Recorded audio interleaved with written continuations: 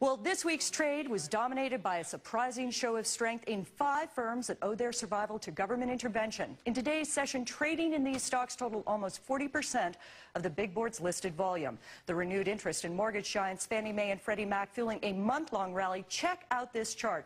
Fannie Mae is up 251% in the last month, and look at Freddie Mac, it's up 286%. These stocks were in big trouble. Now they're soaring. Banking giants Citigroup and Bank of America both in hock to the government for over $40 billion. Today, both active, both higher, extending a month of gains. It has Citi up 75% and Bank of America on a run as well in the last month, up 35%. But really the standout, it's been AIG, 80% owned by the government. Some cite a short squeeze for this rally, but it's a rally that squeezed 277%, a 277% gain in the last 30 days out of a stock that was struck from the Dow 30 last fall. Let's bring in our bull and bear to talk about the rise of these stocks that have been left for dead. Peter Schiff, who is president of Euro-Pacific. He's mostly a bear with some bullish tendencies. And James Altucher of StockPicker.com. He's generally a bull. James, it's great to see a familiar face. So I'm going to start with Peter. I'm going to start with you because when you see this kind of activity in stocks that some had left for dead last fall, what does it tell you about a state of a rally that has the Dow up 45% from its March lows? Well, there's an old saying about suckers being born every minute. You know, a lot of these stocks, the financials in particular, you know, they're gambling. You know, you could trade them, but they're not viable investments. I mean, the financials are a great place to work, but they're a lousy place to invest. I mean, I'd sooner buy an airline. And the last thing you want to do is get in bed with the government. But there were a lot of stocks around the world that, you know, when they threw a lot of babies out with the bathwater. There's a lot of stocks that have risen dramatically because they got too cheap in 2008. But that's not the case. Many of these stocks are actually going to end up going bankrupt by the time we're all said and done. In fact, many of the companies, the only reason they're not bankrupt now is because the government keeps propping them up. Okay, James, sorry to interrupt you there, but James, I want to get your take on this. Is there any reason to be bullish on any of these 5 stocks? Well, you know, it's funny. I'm actually bullish in general on the financials, but these 5 stocks, no.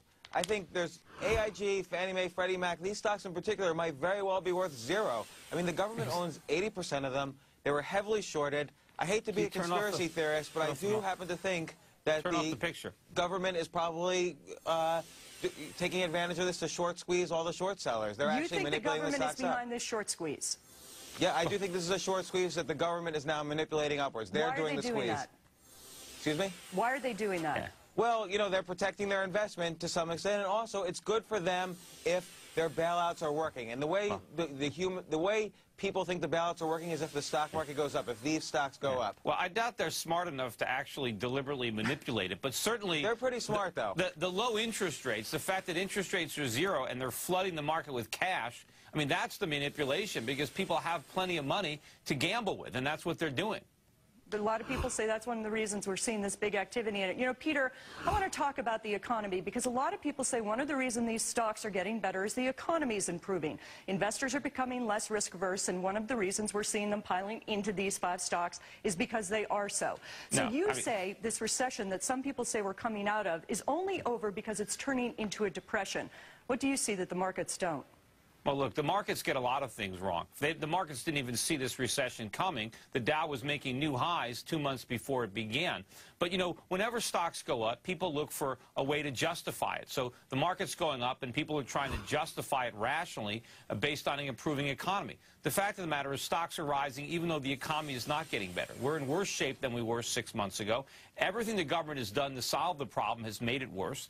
We get a temporary boost, but we're going to pay for this. Meanwhile, I don't think people are buying stocks because, you know, it's like the all clear. I think they're still risk adverse, but they're understanding the risk in currency. They're understanding the risk of holding the U.S. dollar and U.S. treasuries when we're printing all this money. And so people are trying to get rid of those risky assets, meaning U.S. dollars, and buy something else, something safer. What do you think about Peter's take on this? Well, I mean, you look at the data, and you look at even Intel and Dell's news. The economy is coming back. It's at least stabilizing. The consumer's starting to buy computers again. They're going to buy computers even more so in October when the next version of Windows comes out. I do think the economy is stabilizing, and the stimulus is going to come in 2010, which could lead to a boom in the market. That's not the economy stabilizing. That's us trying to reflate the bubble. We don't want consumer spending right now. We're on the right side of a bubble now. Let's take advantage of it by buying stocks. No, that's not the right side. We need consumers saving their money. We don't want to buy anything right now. Well, They've we need to make overshot. money. That's what we're focused on, is how do we make it. If we're on this side of a bubble, let's buy stocks. All right, gentlemen, we're going to leave it right there. Thank you for joining us. Both of you are going to be back later in the show, but right now we are going to go to Senator John McCain. He is addressing a crowd at the Memorial for